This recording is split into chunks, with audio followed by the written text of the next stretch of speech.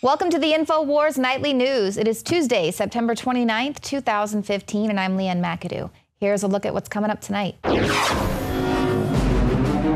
Tonight, Barack Obama has turned Vladimir Putin into the most powerful leader in the world. Documents obtained by Judicial Watch reveal that the Obama administration gave more than 1,500 terrorists asylum in the U.S. last year.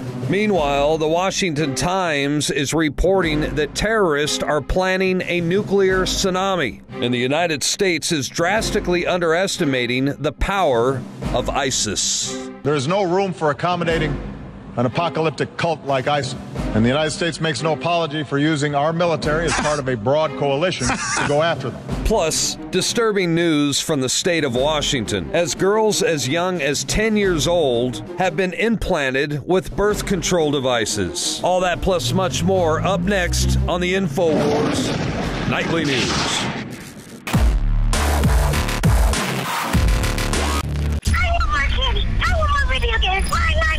And it's that type of behavior that spurred me to do the research to develop a true nutraceutical formula that was designed to smooth out and help children focus. All of our children are hit with modern mind control. Television, music, fast food, GMOs, sugars, you name it. Young humans have not yet developed their nervous system and are being hammered daily by globalist concoctions. It's no wonder they can't focus and calm down and then are put on dangerous psychotropic drugs. Working with my team, we set out to find the best formula with the highest quality ingredients that children would actually like and take. We worked with the leading manufacturer in nutritional supplements that are safe for children to bring you the most affordable and powerful calming formula out there. Introducing Child Ease with herbs and calming extracts like chamomile and lemon balm and essential nutrients that taste great. Obtain your Child Ease today at InfoWarsLife.com. That's Child Ease exclusively at InfoWarsLife.com. Well, Drudge is calling this the New World Order. Obama has officially turned Putin into the world's superpower. Putin is now taking the lead in the terror fight. Now, this baton was transferred on Monday, and President Obama, he was kind of espousing the United Nations ideals from 70 years ago. Diplomacy and international order will win over time. Might and force will lose. Now, Putin, on the other hand, used his speech to announce the formation of a broad international coalition to fight ISIS in Syria and Iraq. And, of course, we know who his ally is there. He's saying no one but President Bashar Assad, his armed forces, as well as the Kurds, are actually fighting the Islamic State. Now, Obama is, of course, that's counter to his view. He says he opposes the logic of supporting tyrants. After all, Assad drops barrel bombs on innocent children. And of course, he made no mention of the bombs that he has dropped on innocent children in Pakistan. Of course, no mention of the innocent children who have been bombed in Gaza.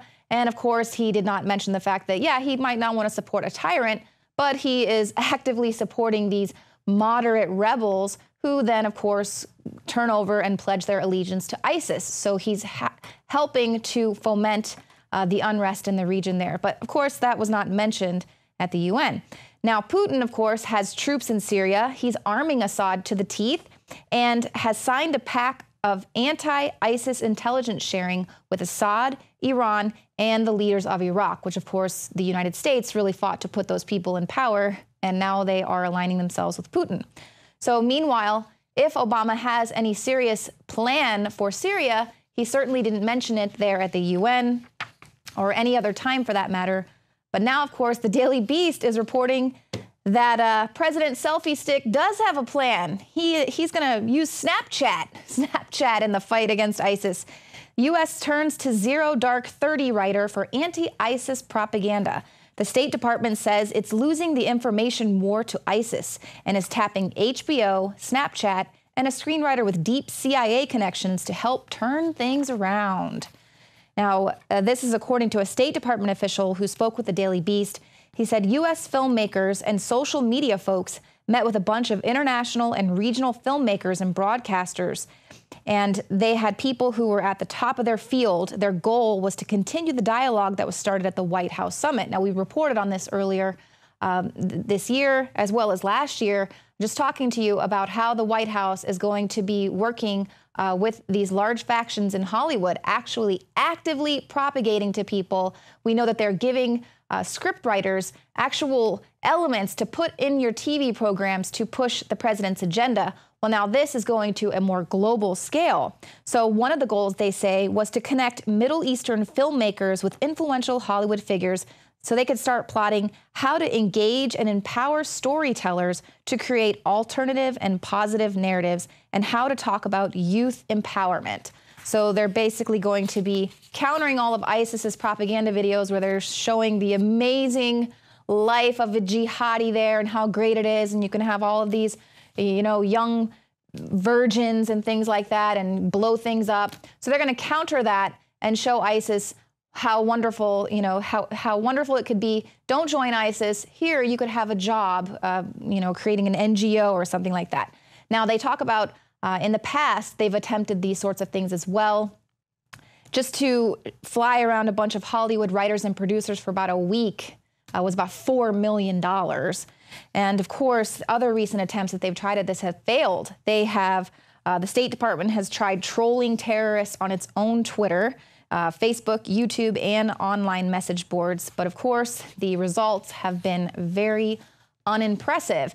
And you know, you read things like this, and then you wonder, is that really the objective there, to fight ISIS? You're dropping them weapons in the region. Now you're going to use Snapchat to counter their propaganda. Oh, and then look at this report coming out today. Obama gave over 1,500 terrorists asylum in the U.S. Now, this is according to documents that were obtained by Judicial Watch, and they reveal that the Obama administration gave as many as 1,519 terrorists asylum in the U.S. in 2014. They changed a law allowing these, kind of waiving these, to allow the foreigners who were engaged in terrorism because they say the crimes were committed while under duress. So this data was obtained from the DHS and the United States Citizenship and Immigration Service, and it reveals that more than 50% of those who were rewarded residency provided material support to terrorist organizations. The others received military-type training from a terrorist organization, voluntarily provided medical care to members of a terrorist group, and they solicited funds or individuals for membership in a terrorist organization. So in other words, there was a federal law that had zero tolerance for any kind of involvement with terrorist elements. And then the Obama administration, joint effort by DHS and the State Department, created a waiver, an exercise in authority so that they could decide, you know, the government could say, oh, you know, these guys don't pose a threat. We'll go ahead and let them in. You know, just like they thought the Tsarnaevs didn't pose a threat, even though they were on the FBI's radar. And of course, they went on to carry out the Boston bombings. So doesn't that make you feel so much safer with President's selfie stick and, you know, his Snapchat account, and he just can't wait to go hang out with his Hollywood bigwigs after he is no longer the president? ISIS, meanwhile, is planning a nuclear tsunami. Now, this is according to a German reporter who was one of the only people who was able to successfully embed themselves with the Islamic State. He was there with the group for about 10 days, and he writes about this in his new book titled Inside IS, 10 Days in the Islamic State. And he says, nuclear annihilation across the globe. He says the terrorists plan on killing several 100 million people. The West is drastically underestimating the power of ISIS. ISIS intends to get its hands on nuclear weapons, and he calls the group a nuclear tsunami, preparing the largest religious cleansing in history. And of course, with this Iran nuclear deal, these Middle Eastern states who are opposed to Iran possibly getting nukes and lifting sanctions, there's basically going to be an arms race in the region for people to be able to have nukes of their own. Talk about devastation, World War III. Good job, Obama. Now let's go to Obama warning of the apocalypse of jihad, and out of this crisis, they will bring in their world government. Here it is. When a dictator slaughters tens of thousands of his own people, that is not just a matter of one nation's internal affairs. It breeds human suffering on an order of magnitude that affects us all. Likewise, when a terrorist group beheads captives, slaughters the innocent, and enslaves women, oh, he's all behind all of it's it. not a single nation's national security problem. That is an assault on all our humanity. Total evil, totally behind it, and then acts like he's against it. That's Emperor Palpatine level. I've said before, and I will repeat, there is no room for accommodating an apocalyptic cult like ISIL. And the United States makes no apology for using our military as part of a broad coalition to go after them. Oh, I can't listen to We this. do so with a determination to ensure that there will never be a safe haven for terrorists who carry out these crimes. Of course, they're creating a safe haven out of We have part of Iraq demonstrated over more than a decade of relentless pursuit and of out al-Qaeda. of Syria. We will not be outlasted by extremists. Oh, no. They're just totally empowering them 14 years after 9/11.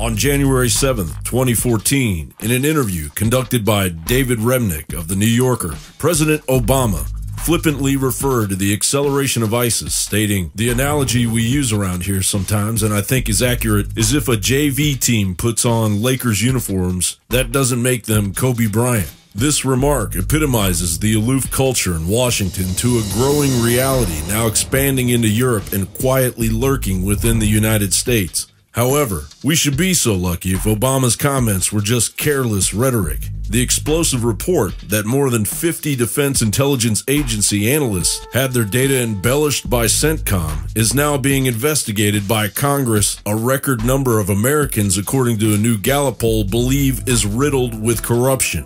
And while Rome burns, German journalist Jürgen Todenhofer has revealed that the terrorists plan on killing several 100 million people. The West is drastically underestimating the power of ISIS. ISIS intends to get its hands on nuclear weapons, said Todenhofer, calling the group a nuclear tsunami, preparing the largest religious cleansing in history. They now control land greater in size than the United Kingdom and are supported by an almost ecstatic enthusiasm, the like of which I've never encountered before in a war zone. Every day, hundreds of willing fighters from all over the world come. They are the most brutal and most dangerous enemy I have ever seen in my life. I don't see anyone who has a real chance to stop them. Only Arabs can stop the Islamic State. I came back very pessimistic. Todenhofer spent 10 intense days chauffeured around the front lines by the UK's notorious jihadi John. His bone-chilling book, Inside IS, 10 Days in the Islamic State, exposes an accurate depiction of a group at the very least allowed to grow on Obama's watch, hell-bent on nuclear devastation. Russia's actions are a problem. They don't pose the #1 national security threat to the United States. I continue to be much more concerned when it comes to our security with the prospect of a nuclear weapon going off in Manhattan. It was India's defense minister, Rao Inderjit Singh, sounding alarm bells back in May of 2015 that ISIS could acquire its first nuclear weapon from corrupt Pakistani officials, confirming a threat ISIS had made in its propaganda magazine, Dabiq. Now, in what appears to be a lost Twilight Zone episode, Russia's Vladimir Putin is stepping up to fight Obama's JV team, ISIS. The Boston Herald's utterly weak Obama emasculated by Putin states, Putin kicked sand in Obama's face yesterday by announcing Russia has formed an ISIS intelligence sharing pact with Iran, Syria, and surprisingly enough, our ally Iraq, without America's involvement or consent. We're told that such retrenchment is required to beat back disorder, that it's the only way to stamp out terrorism or prevent foreign meddling. In accordance with this logic, we should support tyrants like Bashar al-Assad, who drops barrel bombs to massacre innocent children, because the alternative is surely worse. I have 2 words for you: predator drones. You will never see it coming. Putin has doubled down on protecting Syria and fighting the invasion of another victim of the globalist puppet Obama's insatiable appetite to